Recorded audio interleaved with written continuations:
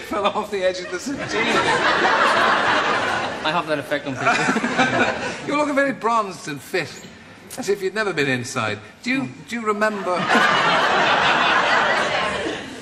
This is like a year in prison doing this program. Do you remember what your number was?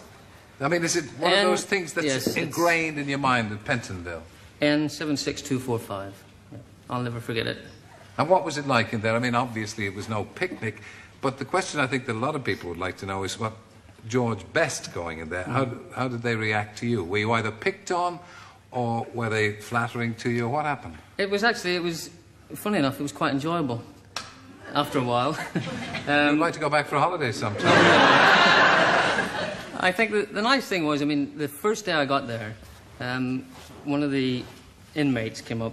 See, I've got all the terminology now about the screws and the inmates and all that sort of stuff. Yeah. And they came up, and one of them said, you'll be okay in here because you've done two things, he said, that we all want to do. You got drunk and got caught, and you chinned the policeman. He said, so we'll take care of you. And it was, from that day on, it was quite good.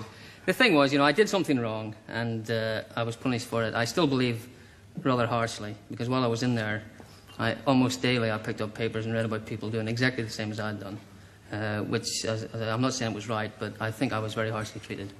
Yeah, but you couldn't expect people to have too much sympathy for you, could you? Because you've fallen down a few times now.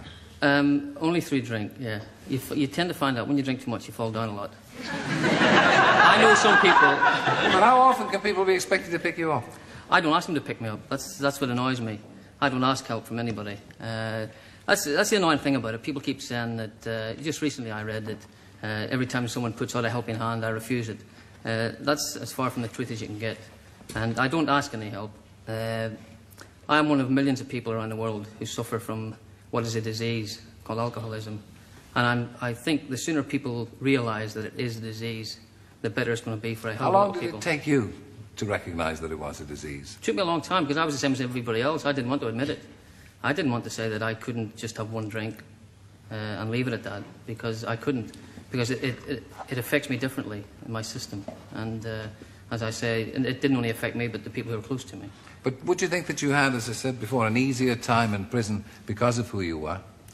To be quite honest, yeah, of course. It wasn't a very pleasant thing to look forward to, but really, once I got in there and decided, you know, it's got to be done, I just put my head down and decided I've got to get through it and make the most of it. And it was good from the point of view that I found out, really, a lot of things about myself, and not only that. While I was there, I received something like 7,000 cards from well-wishers. I got the odd one from a crank, one or two. But the nice thing was that 7,000 people took the time to write to me and say they hoped that I got over it and things would be okay. So it made me feel good. There is a need for change, isn't there? How are you going to change? The only thing I want to change is to stop drinking, because it affects my personality and everything else around me and hurts a lot of people. That's the only thing I want to change, because I know 7,000 people don't write to you, and friends stick close by you if you're 100% bad. And I know that's not the case. If I thought I was a complete imbecile and an idiot, I'd be worried. I have a hell of a fight every day to stop myself from drinking. That'll be there forever.